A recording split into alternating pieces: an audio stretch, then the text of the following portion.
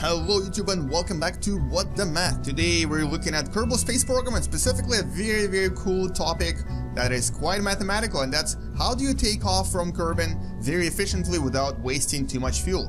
And let me show you somewhere right here. There's a little cheat sheet, space cheat sheet, posted space cheat sheet thing that essentially shows you the required speed according to specific altitude. Now it's really hard to remember those numbers, so I'm going to be actually cheating as well, and I'm going to be looking at it at all times, and we're going to use a very simple rocket design to try to reach that specific optimal speed depending on altitude using this very design.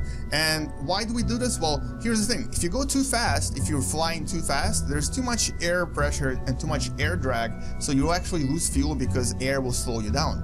If you're going too slow, if you're moving too slow, there's too much gravity and it's actually pulling your ship too much, and so you're losing fuel from that. But if you're moving at that specific optimal speed, you are moving fast enough that the gravity that can touch you, or basically doesn't touch you just enough, and air pressure is not enough for you to lose fuel from that. So someone actually calculated how to perfectly get to space using very specific calculations and very specific speeds for every altitude. So we're going to be using that to try to save as much fuel as possible. Now, I currently have this design, two-stage design, that has bottom engine right here, top engine right here, and I'm going to add a couple of boosters because this is Kerbal Space Program, so you must always have more boosters. That's essentially the slogan of this game. I think this is yeah, there we go. This is good enough. Put my boosters here, combine them with these engines, and they will separate at some point.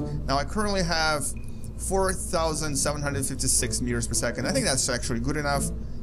I think this is enough for me to reach orbit for sure, or I hope so if I follow the specific guidelines for this optimal speed. Okay, let's do this. Oh right, and here it is. Here's the beautiful rocket. I've decided to actually change my boosters a little bit. I've added an extra one just so that it has this symmetrical design, and so it doesn't actually have this phallic symbol that it had going before, because it kind of looked too much like a penis, and this channel is for families and people underage, and so yeah. And also, this is Jelly Kerbin. He's ready for takeoff, and basically this is it. So this is the rocket. I have my cheat sheet ready. So one thing you'll notice is that up until about 1 kilometer, you should be going at somewhere below 100 meters per second, or actually 100 to 105 meters per second.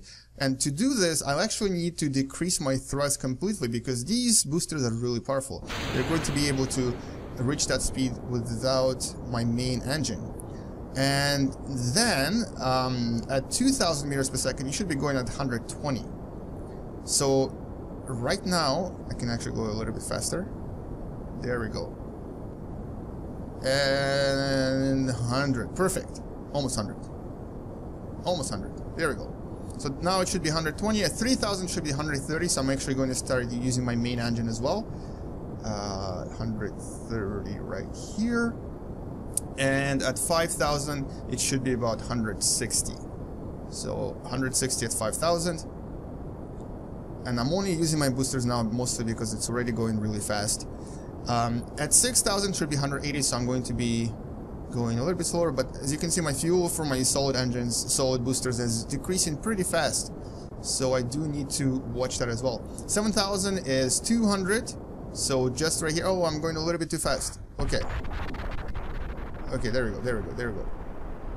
220 for 8,000, should be going a little bit faster, and 260 for 10,000, and this is when I should start turning right as well.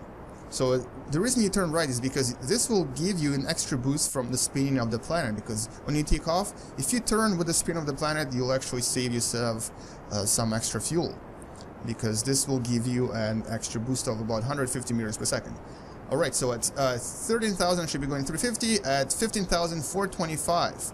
I'm going just a little bit below that. Should increase my speed a little bit. And at 16,000 470. 470, perfect. Now at this point I can actually basically freely blast my engines, and my second stage is about to run out of fuel, so I'm going to enable my third stage. And now, there we go.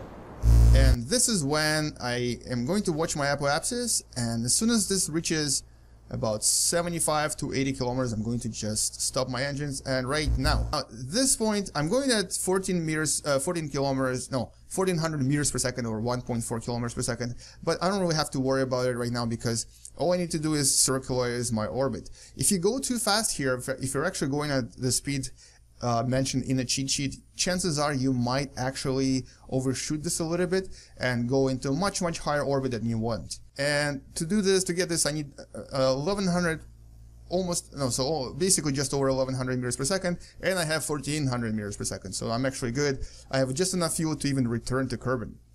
I need to check my battery's good, and perfect. So basically all we do now is wait for this moment, which is in 1 minute and something, exactly 1 minute, and then blast my engines for 24 seconds. Alright, here we go. So I'm going to start blasting my engines. I can actually blast full speed ahead, and as soon as it's good enough, I'm going to stop my engines. And here we go, here we go, here we go, here we go, here we go. And now, there we go.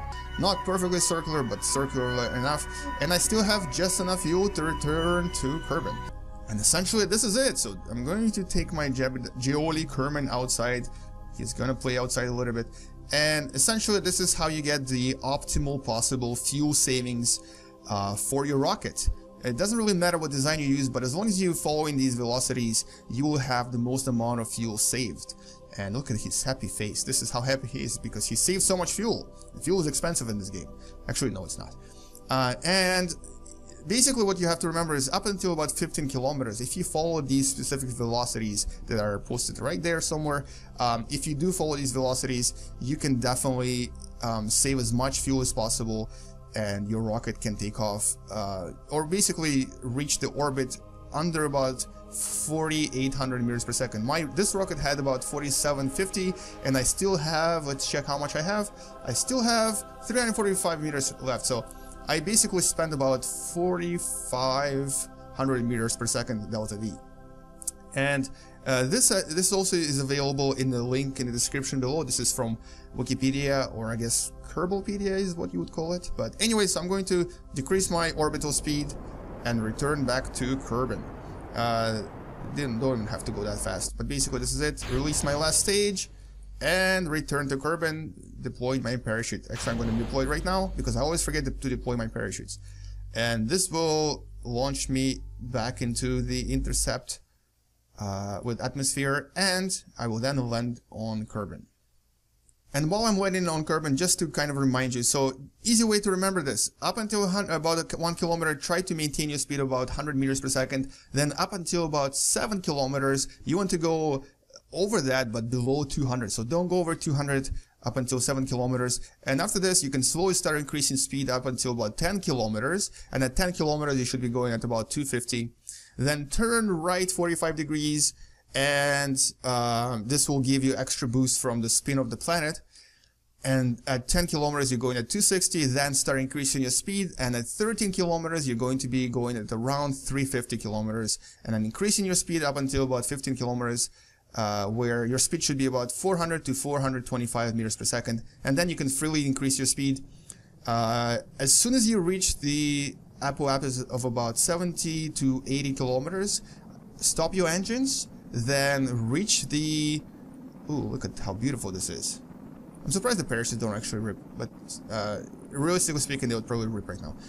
Anyway, so, and then at around 70 kilometers, you blast your engine sideways until you reach the orbit that you want.